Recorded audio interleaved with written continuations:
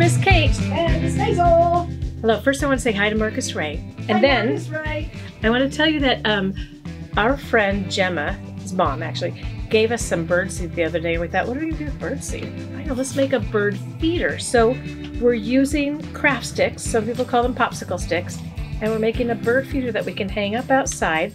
Got my birdseed here, so I'm going to just pour a little bit in here. I don't want to go too far because it'll fall out the sides, but you can refill it as you need it.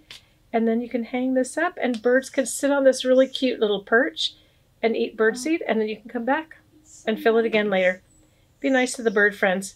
Oh, I can hear bird friends outside too. Okay, so what we're going to do is I'm going to take the birdseed off of this, put it in here.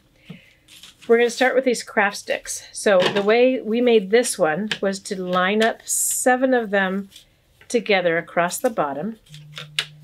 Like 1, 2, 3, 4, 5, 6, 7. Okay, so we're doing that, and then kind of, you know, see how well we can line them up.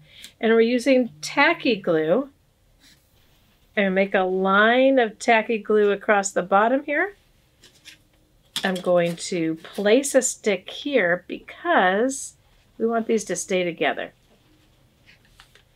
And I'll do the same on this side. I want them to stay together as a line. Now, I'm also, oh, I forgot to tell you, I'm working on this piece of foam core so that I don't get glue all over my table. So I'm pushing them together to make sure they really stay.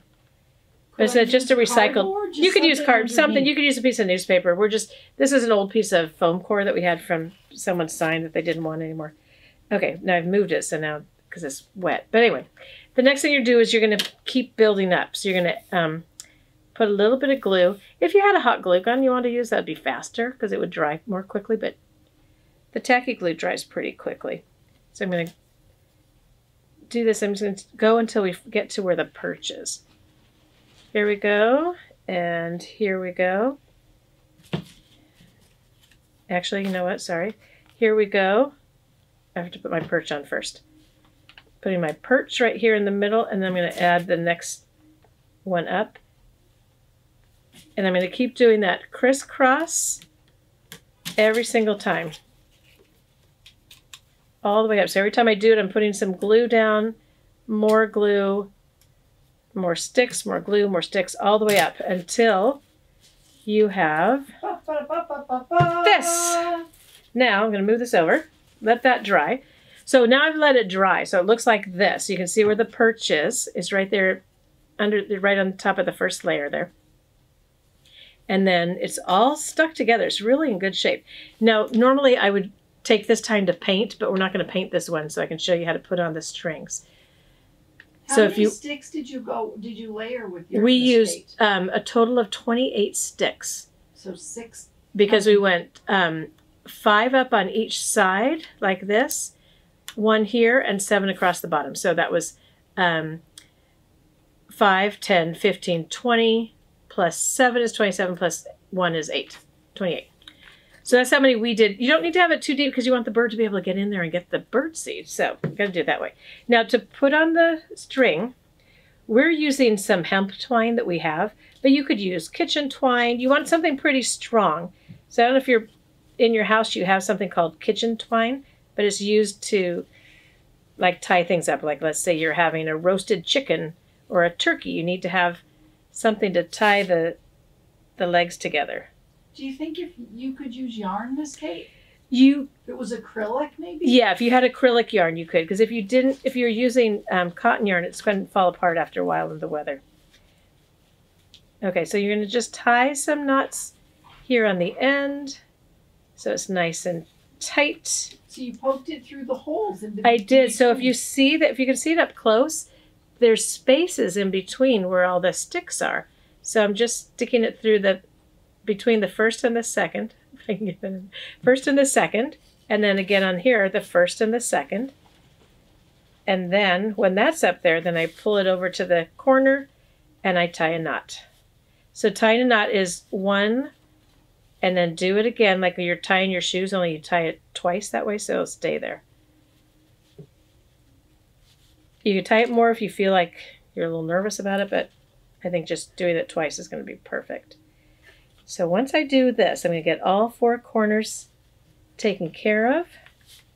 And then I'm going to show you how to tie it up so then you can hang it up in your yard. Oh, birds are going to be so happy. I think birds are going to be thrilled to get some yummy food. And if it's winter time and you live where it's cold, the birds would be so happy. Yeah. I think birds are going to be happy every time. Out a little bit so the squirrels, because I don't know if it'd be heavy enough for a squirrel. Because squirrels do love birdseed. Yeah, squirrels will probably be very happy too. The squirrel in my backyard would be super happy. Okay, now I'm almost done tying the last corner knot, and then I'm going to show you how to do the top part of it. Okay, then there's 1 and then 2, and now they're pretty sturdy. So I'm going to pull all 4 strings up like this, and then figure out what so this is pretty even, right? It's kind of hanging up sort of even. You want it to be, oops, except I just lost that side of it. So you're going to want to try and get it to be flat when you hang it up. Otherwise the birdseed will just pour right out. And to do that, oh my gosh, I'm having some trouble here. I wasn't having trouble seconds ago, and now I'm having terrible trouble. So we're going to tie a, see what I did? I pulled the strings together over my finger, and then I pulled it through like that, and now they are knotted together too. And then I might have to adjust this a little bit. But then, to make a nice little loop at the top, I'm going to do it again. I'm going to tie a knot. Oh yeah, it's not exactly a slip knot. Let me do that again. I'll show you. I'm going to tie it like this. I'm actually going to go through here because that'll be easier. I'm going to tie it like this. So through the circle, and then through the circle again without closing this big circle. And I'll pull it, and now it's in a knot. And this is not very even, and I may have to adjust this, but you can imagine now you just put some birdseed there, hang it up in your yard, and you've got a beautiful bird feeder. I'll show you the one that hangs better. And now you have a beautiful bird feeder. And happy birds. And very, very happy bird friends. All right, everybody, we'll see you soon. Now remember, if you like this video, you can subscribe to us on this YouTube channel, Alameda Arts. You can also follow us on Instagram at Alameda Arts Fun, where we have lots of photos and some of the videos as well. Okay, bye everybody. Thanks for joining us. See you next Bye. time.